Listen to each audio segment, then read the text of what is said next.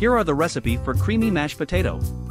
Ingredients: 1 pound potatoes, 4 tablespoons unsalted butter, a quarter cup milk, salt and pepper to taste. Instructions: peel and dice the potatoes into 1-inch cubes. Place the potatoes in a pot, cover with cold water, add salt, and bring to a boil. Cook for 20 to 25 minutes, or until the potatoes are tender. Drain the potatoes, and then return them to the pot. Mash the potatoes with a potato masher or a fork. Add the butter and milk, and continue to mash until the mixture is smooth and creamy. Season with salt and pepper to taste. Serve hot. Enjoy!